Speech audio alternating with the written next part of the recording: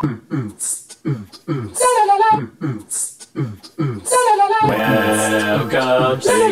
YouTube.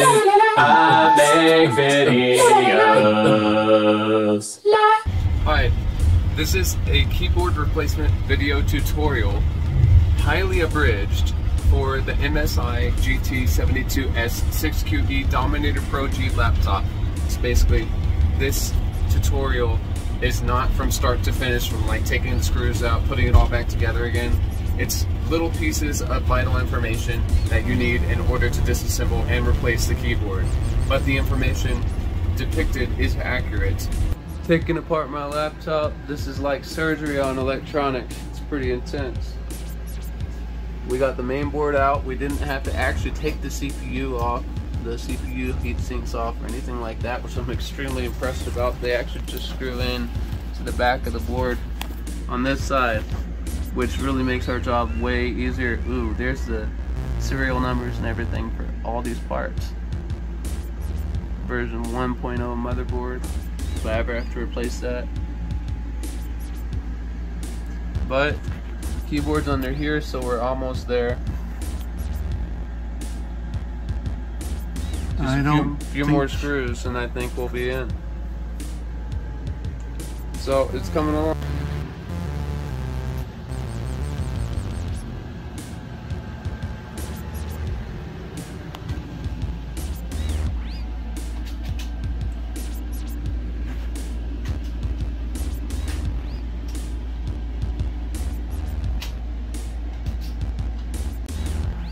So this front piece has to come off of this in order to get to the keyboard.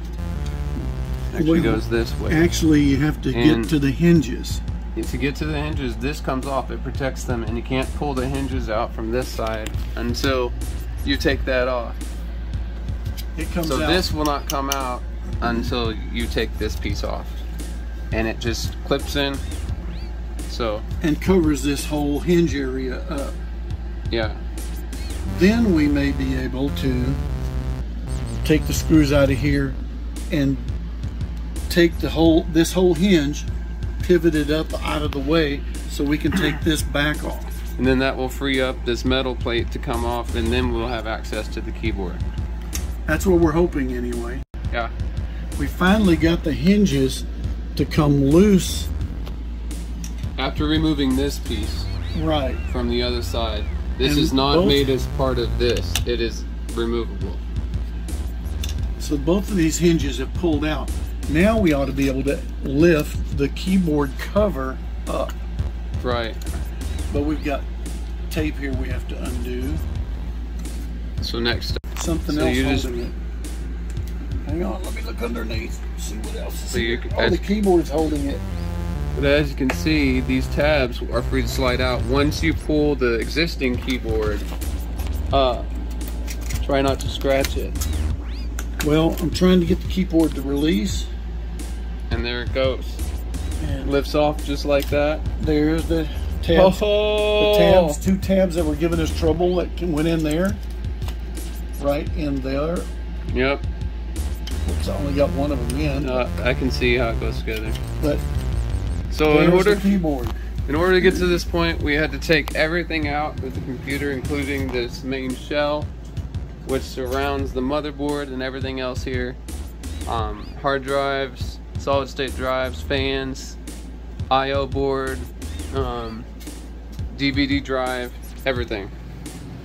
So this is the new keyboard. We just put it in here. As you can see, it lifts off like that, and it fits into these little grooves, or these little key cutouts here.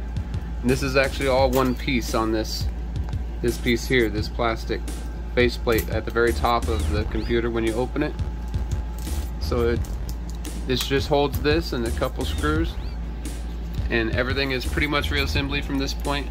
We have to put that steel plate back on, and some tape and stuff like that to make sure everything goes down properly. Okay, so now the next part of the process, we just put this metal plate down. There are clips here and here. It just kind of slots into these little grooves here and here.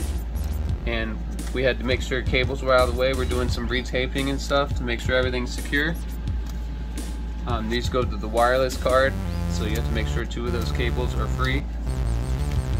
So we got to reattach the hinges and stuff, and we'll be good to go, I think. Lots of screwing things down again. So we made an error, and that is if you do not pull these ribbon cables from the keyboard out first, you will screw them down, and you won't be able to get to them until you take the hinge loose again, which you can't do until you take this off, and you have to like pry the little tabs off, and it takes forever. So make lots of sure that you always pull the ribbon cables out first through this slot and this steel plate before you start assembling. Okay, this is the cap plate that goes over the hinge pins on each end, and the long tang. So there's a short side and a long side. I'm getting the model number. A short side and a long side here. The long side goes to the back of the unit. Right. So it's dropping in there, and you just snap it in place. Sort of. It's easy to say.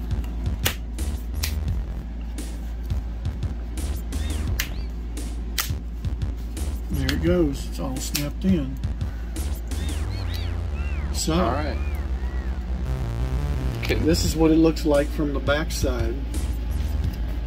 Once it's snapped in. Once it's snapped into place.